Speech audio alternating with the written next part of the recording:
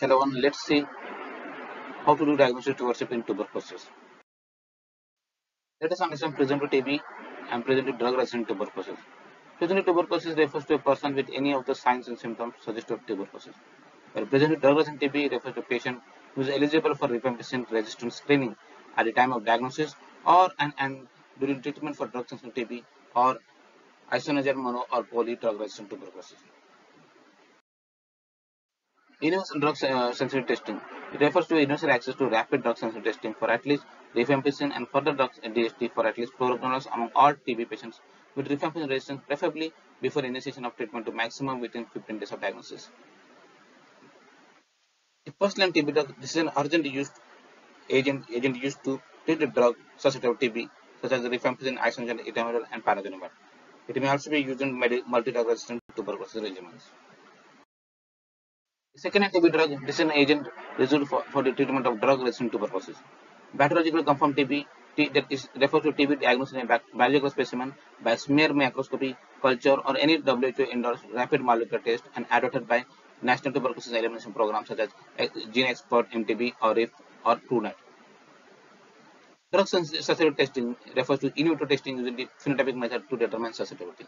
The drug resistance testing refers to in vitro testing using genotypic methods such as multiple techniques to determine resistance. Now let us understand definitions. Drug susceptible TB. It refers to a TB patient whose biological specimen is not resistant to isoniazid and rifampicin. While monoresistant tuberculosis is a patient whose biological specimen is resistant to one first-line anti-TB drug only. Isoniazid-resistant tuberculosis is a TB patient whose biological specimen is resistant to isoniazid and susceptible to rifampicin has been confirmed. Polydrug-resistant tuberculosis refers to resistance to more than one first-line anti-TB drug other than isoniazid and rifampicin. While rifampicin-resistant TB refers to resistance to rifampicin detected using either phenotypic or genotypic methods with or without resistance to other anti-tuberculosis drugs. So that was all about the definitions of to various forms of tuberculosis resistance.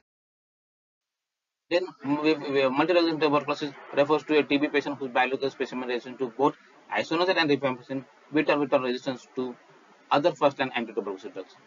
Pre-extensive drug-resistant tuberculosis, pre-extra TB, refers to a TB caused by microbiological tuberculosis strains that fulfill the definition of MDR or RR TB and are also resistant to any fluoroquinolone. While extensive drug-resistant tuberculosis, that is extra TB, is caused by microbiological tuberculosis strains that fulfill the definition of MDR or RR TB and are resistant to any fluoroquinolone, levofloxacin or moxifloxacin, and at least one additional group A drug present to either bedaquiline or lidl or both. What is the vision of case findings under National Tuberculosis Elimination Program? It is to provide early diagnosis to all the persons with signs and symptoms suggestive of tuberculosis. Then to provide early diagnosis to all the persons with any form of drug-resistant tuberculosis through universal access to drug sensitivity testing. Let us understand the methods for TB diagnosis. One is smear microscopy, then GeneXpert MTB or RIF, then TrueNet MTB, then culture and radiography. Smear microscopy refers to urine staining or fluorescence staining. It is simple and cost effective. GeneXpert MTB it is a cartridge-based nucleic acid amplification test. It helps in the simultaneous detection of both tuberculosis and rifampicin resistance.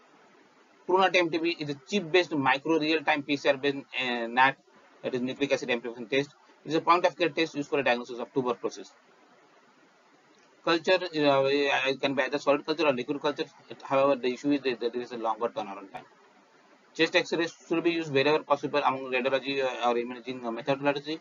It increases the sensitivity of the diagnostic algorithm. GeneXpert MTB is a cartridge-based CBNAT. It helps in simultaneous detection of tuberculosis and rifampicin TB.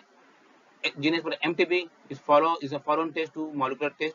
It detects the resistance to isoniazid, fluoroquinolone, and second-line drugs. TrueNet is a chip-based NAT. It comes under Duo, and Quattro, but it is a point-of-care test. That is a single module, double module, or 4 modules. Line probe assay is a PCR and reverse hybridization principle-based method. It is interpretation based on development or absence of wild type and non-wild type brands. Solid culture is a discontinued now because of longer time Lorenzen Jensen slope, that is LG slope, is inoculated as a backup for every midget culture now. Liquid culture, the DST is used done for the first and second and TB drugs, and it helps in the monitoring of treatment response. Let us understand the present TB patient. Smear examination done, chest X-ray is done based on smear positive and chest X-ray such as TB. It is confirmed as microbiology confirmed TB. If it is smear negative or chest X-ray suggests to, if it is smear negative or not available, chest X-ray not suggest to, then based on the clinical suspension, the nucleic acid amplification test is initiated, and if it is positive, the MTB is detected, then it is microbiology confirmed TB. If MTB is not detected, then consider alternate diagnosis based on clinical suspicion. If it is presumed to pediatric TB tuberculosis, and then based on CBNAT, if it MTB is detected, then it is called as a microbiology confirmed tuberculosis case. If it is MTB is not detected, then based on chest X-ray and tuberculosis skin test, X-ray if it is highly suggestive, then gastric aspiration is corrected, CBNAT is done, and based on if it is positive, it is microbiology confirmed tuberculosis. If it is negative, then consider alternate diagnosis. If chest X-ray shows some signs, and if a TST is negative, then give the course of antibiotics. If chest X-ray is normal, TST is positive, you wait for extrapulmonary tuberculosis. If chest X-ray is normal, TST is negative, look for alternate diagnosis. So we have integrated the drug resistant tuberculosis diagnosis and treatment algorithm. We have the algorithm refers to all presumed tuberculosis management, all TB patients, and all the non-responders. You can refer to the ICMR guidelines for the details.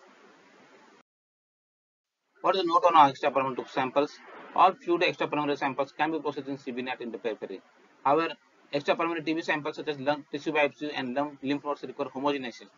It is to be performed in TB containment facilities such as National Reference Lab or Intermediate Reference Lab and culture and drug testing labs.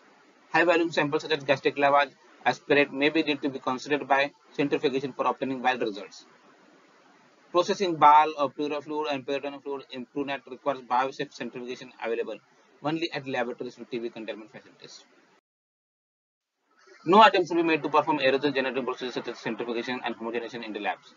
Precious samples such as FNC and CSF also can be processed at the peripheral. It may be escalated to laboratories with TB containment facility. CSF must be processed as quickly as possible. Samples must not be collected fast. What is the definition of drug resistant tuberculosis? For confirmed drug resistant tuberculosis, DST results suggesting drug resistance are from a national tuberculosis intervention program called CMDST lab and are by NTP industrial testing method. Probable drug resistant tuberculosis refers to children with signs and symptoms of active TB disease, close contacts with a known case, or close contact with a person who died of tuberculosis, close contact with a person who failed TB treatment, and other such criteria. Here again we will present the algorithm approach to diagnosis of drug resistant tuberculosis in children, childhood TB patients based on drug resistance. Confirm it is a drug sensitive TB or drug resistant TB, and if it is in contact with an infected TB patient, yes, then it sources of drug resistant tuberculosis. Consult the pediatrician. If still no information resistance, then treat according to the drug sensitivity of the source case. If the contact with the infected TB patient is present and drug sensitive to tuberculosis is the case of the source patient, then do drug sensitive testing of the source. And if there is a poor response to treatment, then consult a pediatrician. In chest X-ray, the advantages is that it has a widespread availability, low dose radiation, cost effective. Disadvantage is that it is a poor inter and inter-observer agreement, poor sensitivity and specificity.